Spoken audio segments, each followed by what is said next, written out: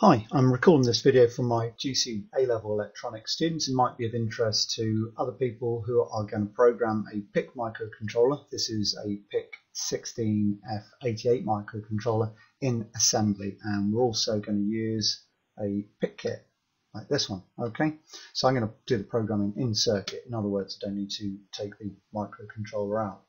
Now we're going to do something fairly simple. The code is not terribly long. I mean, assembly code is always a little bit long, okay, even for a fairly trivial thing.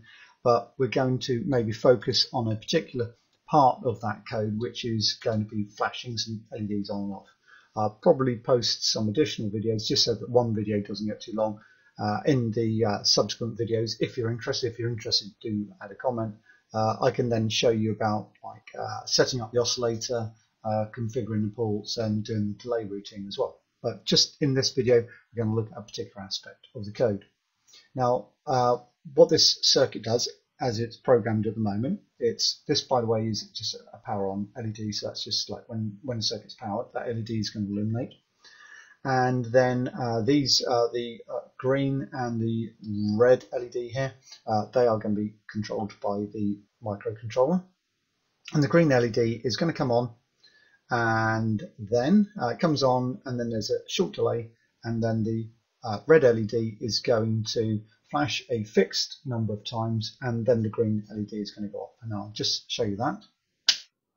Green on, and then the red flashed twice, and then the green goes off. Okay, so let's just prove that we've programmed the microcontroller to do that. So what I'm going to do, turn the power off, connect the PIC kit, and then turn on again, make sure the circuit's powered. Okay, and we're going to have a look at my code, and we'll have a look in more detail in a while as to what the code does, but just for the moment, let's just change that number there.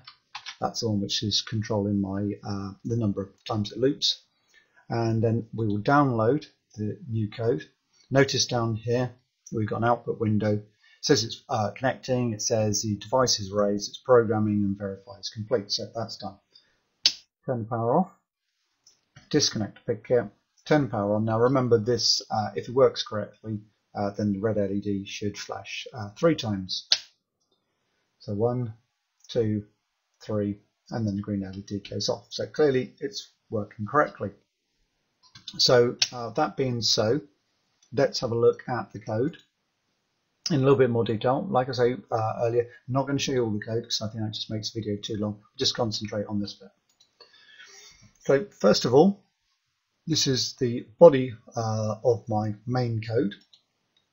It comes under this code directive, and it's got the label main prog. Okay, that could be labeled however you like. This start label is the thing that we are going to at address 0 when this code block starts at address 0, and address 0 is what the program counter will be set to when the microcontroller is started up. At that address, we've got one instruction which says go to the start label. So look, there's the start label. So the first instruction is to call the initialization routine. Now we're not going to look at that initialization routine now, but it configures the oscillator speed and the ports. The next thing then we're going to call 500 millisecond delay subroutine, which is up here somewhere, okay, but don't worry about that. Then we're going to bank select. Bank cell is an assembly directive, and that's the easiest way we can make sure that we are in the correct bank. Now, the alternative way to making sure that you're in the correct memory bank, which I'll be explaining in just a moment, is to manipulate the RP0 and RP1 bits of the status special function register, which actually makes it sound a lot more difficult than it is, but bank cell is even easier. So this is the a memory map of the general purpose file registers for the PIC16F88, and you'll see that there are 4 banks, bank 0, 1, 2, and 3. Because we want to do something with port B, we need to make sure that we are using a bank which contains port B.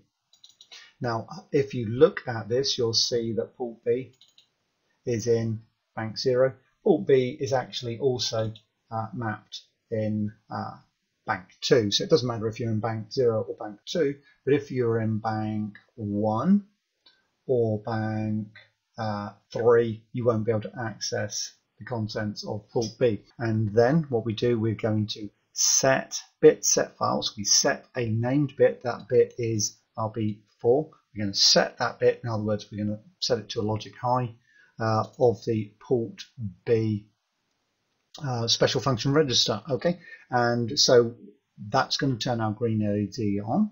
Then I call the delay routine, and now next command or next instruction is to move a literal value. A literal value is like a number, like 1, 2, 3, whatever, into the working file register. Now I've chosen to express the number. The literal value is a decimal number, so I've done .3. It doesn't mean 0.3. It doesn't mean like 0.3. It just means the dot just means this is a decimal number. Okay. If you prefer, if you wanted to do something 3 times, I mean you could if you wanted, say that's the same thing. Okay, binary 1 1 is 3. All right. You could also 1 2 3 4 5 6 7 8. Okay, you could do that as well. That's also loading 3 into the working file register. But I just think that if you want 3, why don't you just say 3.3? Okay. If you want to confuse people, OX 3 hexadecimal 3. Okay, but why .3 to me sounds good. Okay. So we got that in the working file register, and then you're going to move the contents of the working file register into the file count. Now, count is just a symbolic constant for a number, and that number is then used to access that particular memory address. Let's have a quick look. I don't want to do too much other stuff outside of this block of code here, but we just have a quick look, and you'll see that I've used a C block. We'll do more about that in another video, but count there, I've defined the symbolic constant of count. Okay, it's the symbolic constant of count is going to have a value of 71. Temp gets 70. This block starts 70, 70, 71, 72, 73, 74. Okay, don't need to worry about those numbers for the moment. Do that in another video. So we move number 3 into the hexadecimal address 71.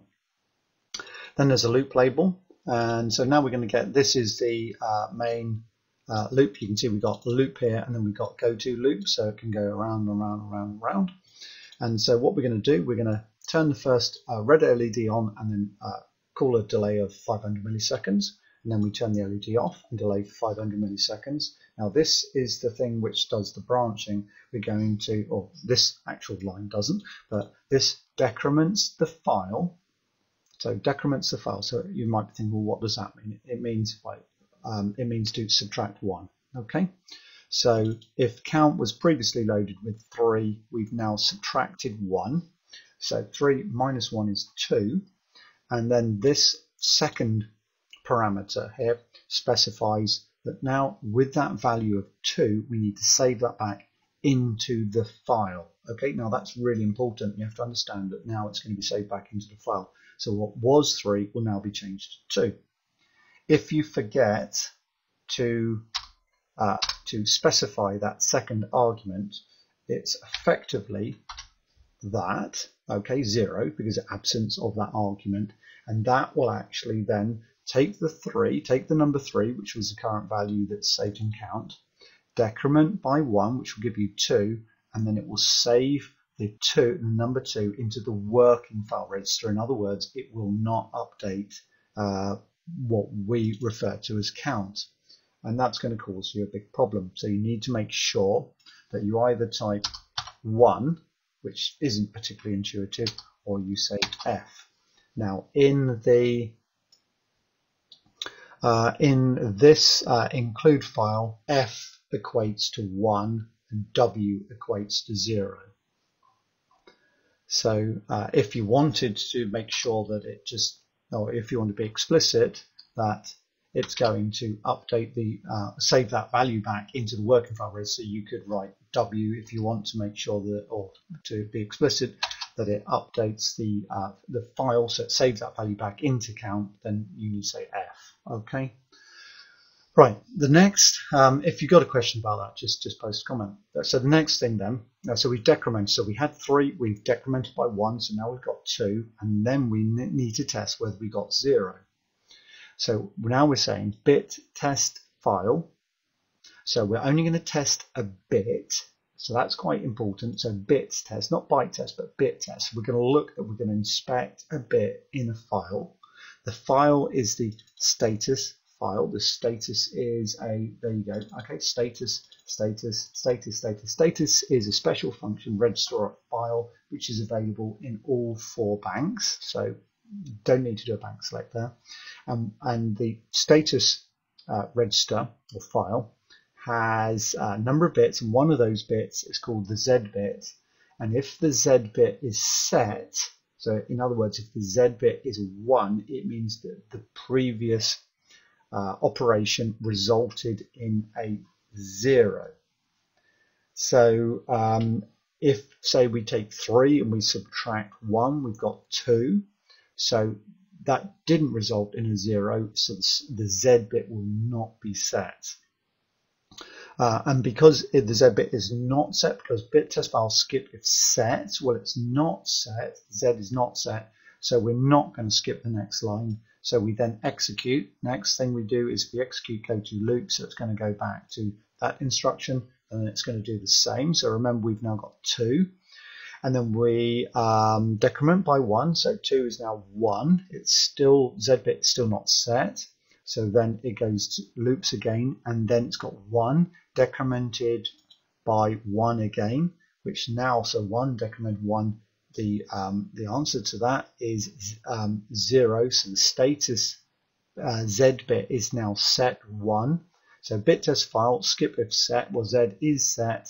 So then we're going to then skip the next line, which is go to loop, and then we're going to do a bit clear file, which is going to turn my green LED off, just like I've said there, and then I just loop forever there, which basically did nothing, okay, or nothing that you can see. Hopefully that makes some sense. If you want more, I can explain about how I got the delay routine. The delay routine, I used this online generator, but having said that, I did use the online generator, but then I've modified some code because, for example, that cblock directive as is isn't going to be compatible with your code if you're one of my students. So we need to modify that. Other things, I could show you the initialization routine, explain why and what I've done there.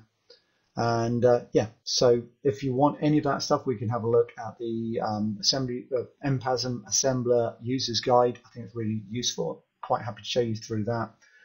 We could also have a look at the pinouts for the PICkit and how I made, because remember, you need to be able to wire one of these up. And by the way, if you haven't seen the video previously, this little header, let's see if I can just move this around a little bit. This little header, I've got a video somewhere that I recorded, I don't know, a couple of years ago maybe now, which shows you how to solder that up so it's easy to connect your PICkit into the circuit.